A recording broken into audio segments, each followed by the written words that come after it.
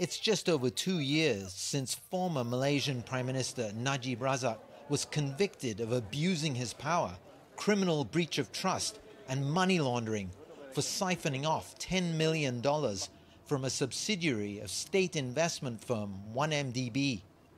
Last December, the Court of Appeal upheld that conviction, but to the frustration of millions of Malaysians, Najib still remained free on bail.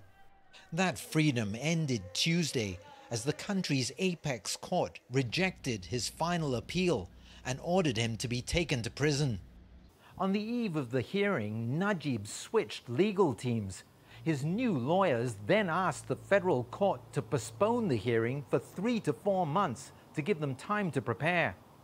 The court rejected that request, as well as efforts to introduce new evidence.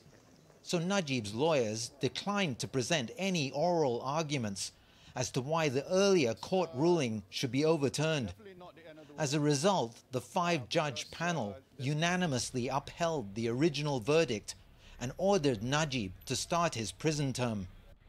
The former Prime Minister is still on trial in relation to some $700 million of funds from Unanimously that also ended up in his personal bank account.